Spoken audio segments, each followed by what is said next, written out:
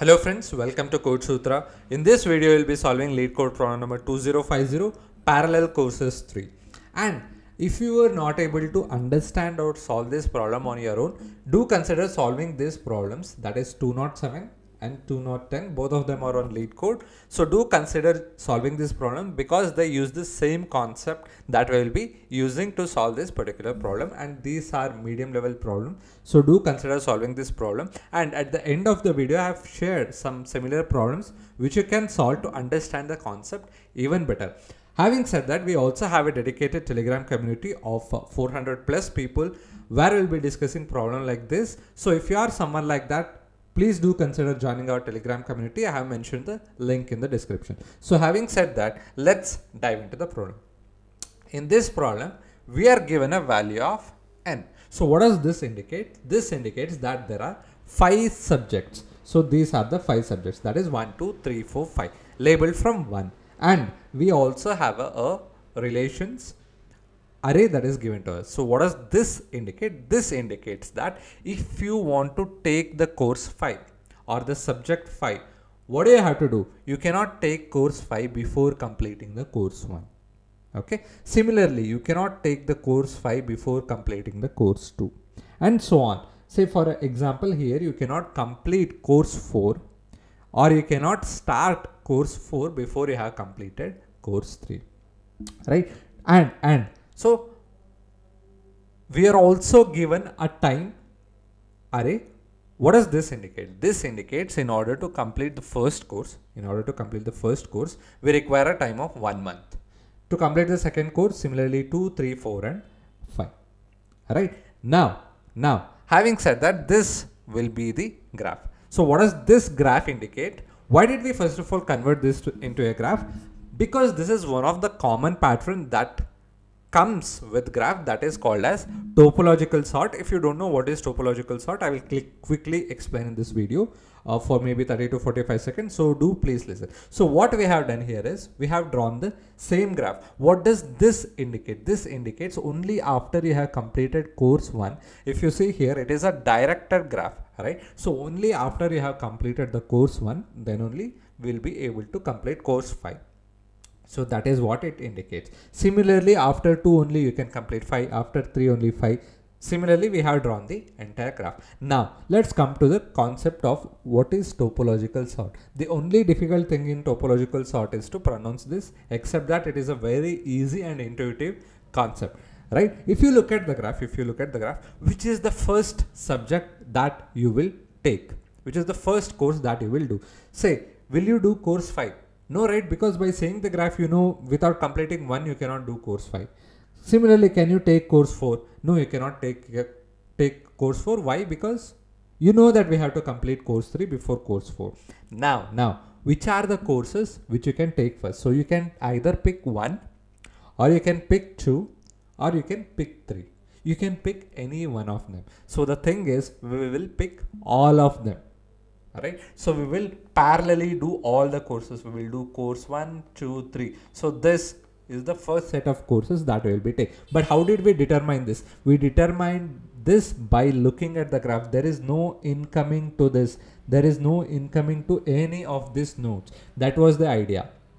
Right? So what we do in topological sort is very simple. So once we have this first set of subjects, now let's look at this. And let's say we want to complete this course. How we complete? Don't worry. Now, for example, we completed this course. So after we have completed this course, which is the next subject that is getting freed? The next subject that is getting freed is 4. How did we determine that? The only incoming for 4, there was only one incoming, or this is also called as in degree. How many in degree did 4 have? That is how many prerequisites did 4 have? It just had 1 in degree, and by completing the course 3, we reduce this in degree to 0, right? Once it has 0, we can complete or start the course 4.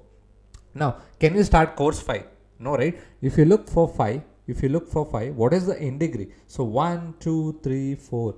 So if you look here, 1, 2, 3, 4. So for 5, the in degree is 4. Just by completing 3, this 5 became actually 3. Now, since we have also started course 4, let's put this course 4 here. So 1 to 4 are currently the subjects that you are undertaking. Now, let's complete 1 as well. Now, what is the in degree of this 5 become? It will become 2.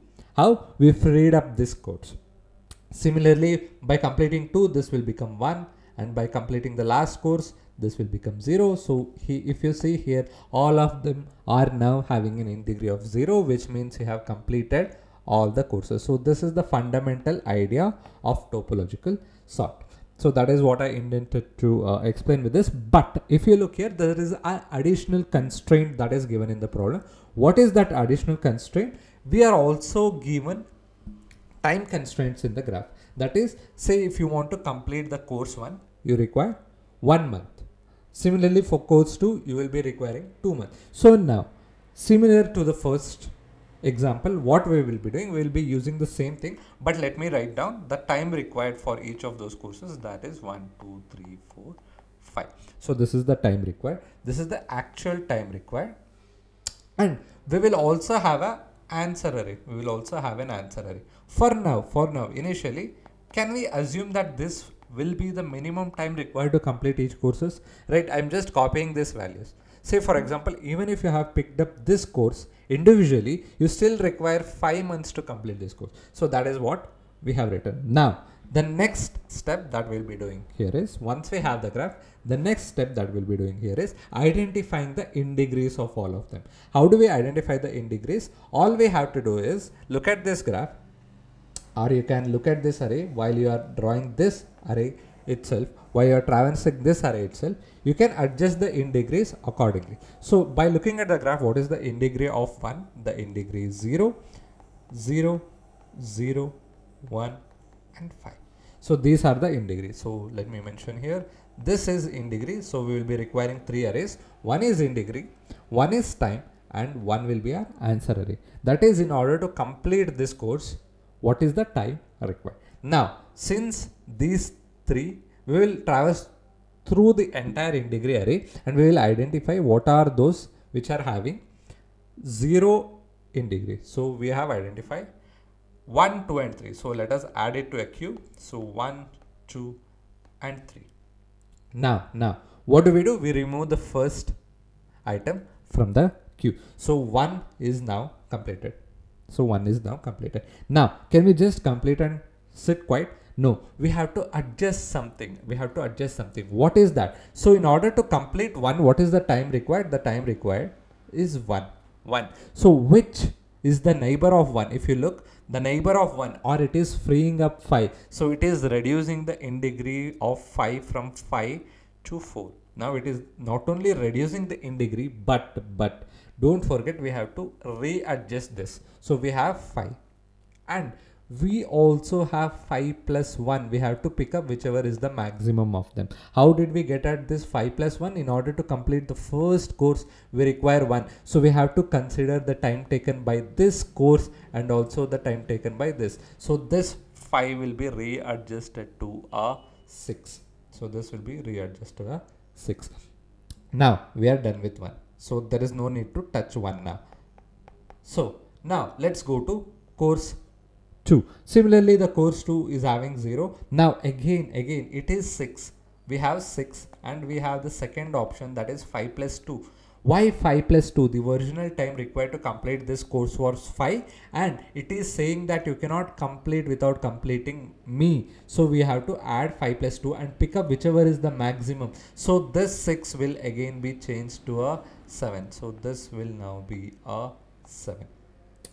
Now we are done with course 2. Now course 3, this is where the interesting part occurs. So course 3, again once again this 7 will actually be changed to an 8. If you look here, this 7 will get changed to an 8. Why? Because again the prerequisite is 3. Now not just 5 is getting reduced, not just the in degree of 5 is getting reduced, but the in degree of this is also getting reduced to 0. This is also getting reduced to 0. So once this is becoming 0, what should we do? We should be adding that to the queue. We should be adding that to the end of the queue. Not only we should be doing that, we should also adjust the maximum time taken or the answer. So what is the maximum time taken? 4, plus 3 or the existing value, that is 4. So the maximum of these two will be 7. So we have to adjust 7 accordingly. Now we can complete the course 3. Now again, if you do the same thing, we'll be having two options for this. That is, one is 8, which is already existing, or whichever we got here, that is 7. That is 7 plus 5. So now we have two options. One is 8 and one is 12, which is the maximum. The maximum will be 12. So this will be the answer array. So if you look here, what is the answer array? 1, 2, 3, 1, 2, 3, 7 and 12. So this will be the time taken to complete each of the courses. Say if you started at month 0, after 1 month you will complete this course. Only after the 12th month you will complete the 5th course. So the maximum time taken here is 12. So this will be our answer. Now let's dive into the steps and pseudocode of this particular problem. So this is the first step that you have to follow in any graph problem. That is, we are given in the form of an 2-dimensional array. We are given the relationship in the form of a 2-dimensional array. The first step is we will convert this into a graph. How do we convert this? Say for example, what are the neighbors of 1? The neighbors of 1 is 5. So that is what we are doing. Say for example, 5 had 3 neighbors. Not in this problem. Say 5 had 1, 2 and 3. These are the neighbors. So that is what we will be tracking in this graph. So that is the first step of any graph problem, or at least most of the graph problems. Now we have an integrity. And if you look here, while we are traversing this 2D array, we are increasing the integrity of the second. Say for example, there is a node like this. There is edge like this. So what we do, we increase the integrity of 4. So that is what we are doing here, and we are also creating a graph. After that, the next step, the second step is all the elements or the subjects whose integrity will be 0 will now be added to queue. In our example, 1, 2, 3, the integrity of these 3 were actually equal to 0. So we thought we will complete this first, and all the 3 were added to the queue. After we have done that, don't forget, this is the maximum time. All we just did was keeping the same values from the time, and we just copied them, right? Because this is the minimum time that will be required. The next step, the interesting part of this problem is this. That is, we'll be removing node from the graph. Say for example, we have 1, 2, 3. We will remove this from the graph. Once we have removed this, we will identify what are the neighbors of 1. So in this case, the neighbor of 1 is just 5. There can be multiple neighbors also. Say for example, 1, 2 and 5. There could be a graph like this also. So we will traverse through all the neighbors and we will reduce their integrity. So why? Because we have completed this. Now we can complete this, right? So we are reducing the integrity by 1, and we are also readjusting the maximum value. What are the options? One is the existing option. Say course 5 is taking 5 time.